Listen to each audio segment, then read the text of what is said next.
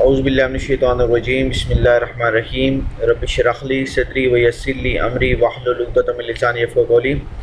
Assalamu alaikum everyone. Today we are going to learn that how to create animation just like that you can see over here. The divers are moving underwater left right, and how to use the for loop effectively, and what is the purpose of wait block in Scratch 1.4. Okay, we are learning programming with the help of Scratch. It's a block based programming language, and for all levels from even class for age 5 till 13 15, it's suitable for all ages. You can really like this, and you can enjoy, and you can even learn programming language with the base with the help of block based language. It's a block based. Why it's called block based? Because we are using blocks to create our script. So let's start first. How to use the for loop effectively. I'm going to delete this all using these commands. So first of all, I need to click on stop button to stop the script, and whenever you click on this script, it will do what? It will run your script over here. This script is running right now. I'm going to remove this as well. Okay, now I want to delete this with the help of this scissor. I'm going to delete my all sprites from the screen. Just click here, drop. Okay, now what I need to do, I need to clear everything so that from the scratch we can make this again. Okay, there is no no sprite over here, and in stage, when you click on stage, click on background, you can see that I have imported different backgrounds over here. I need to clear this all just like that. Okay, now nothing is over here. Now I want first of all, I need a background over here so that my divers can move in that underwater. So let's start. First of all, click on stage and then go to the background. Is a script area, background area, and from here you can pick sounds. Okay, now start from the background. Now let me import background from different folders. So here are different folders in background. Just double click here, and now I want to enter in nature.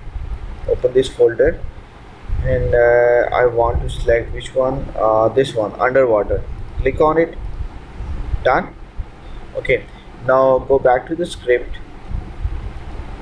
Now I want to write the code behind that sprite, but there is no sprite over here.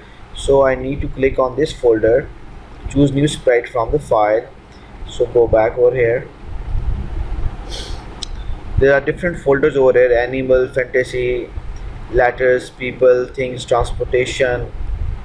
Okay, I'm going to pick people, and now scroll down, and now I want to pick a diver. Where is the diver? Two divers over here. Diver 1. Okay, let me select another diver. Click here, choose folder, scroll down, and diver 2. So here, this one. Click on OK. Okay. Let me set their position. Now I want to do what? Let me use this to shrink, make them shrink smaller, just like that.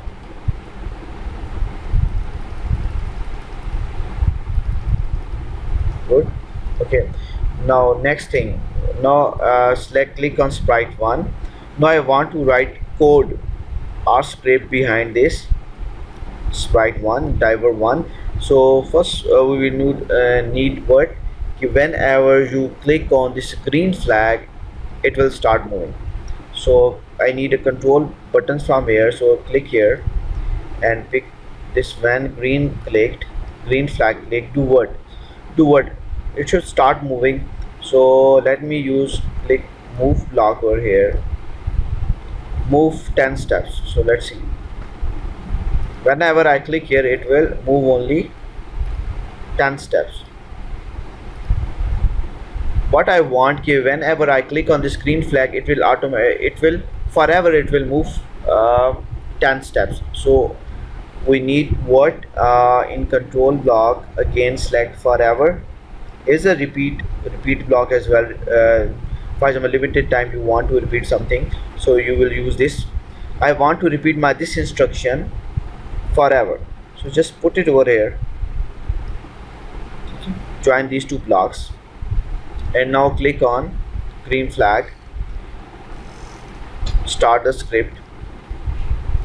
Can you see that it's too fast?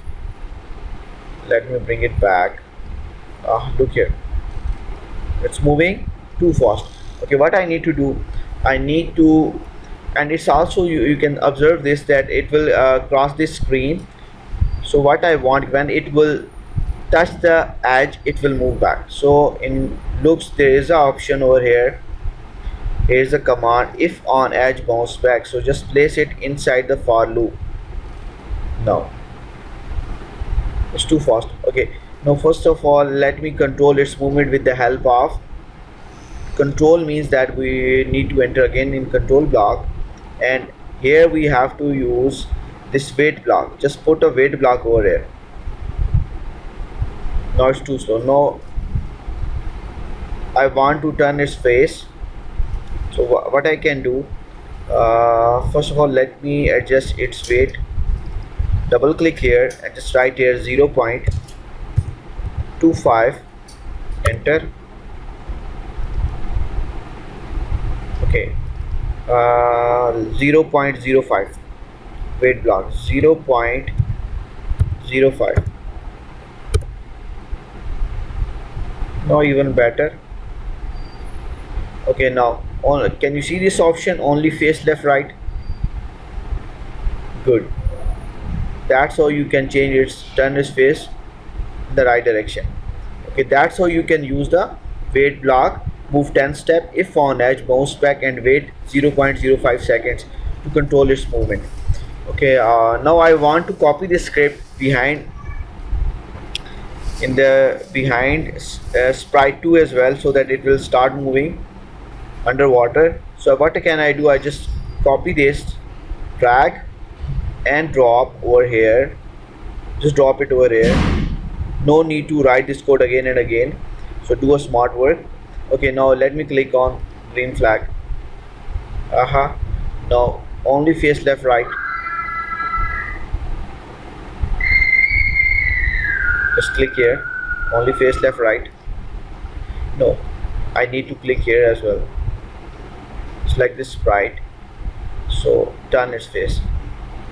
Okay, now I want to create the multiple copies of these two sprites. So just click on this stamp tool, just drop it over here. One more copy created. Now I want to create another copy of this sprite. So let me place it over here and let me shrink it with the help of this shrink tool. And now play.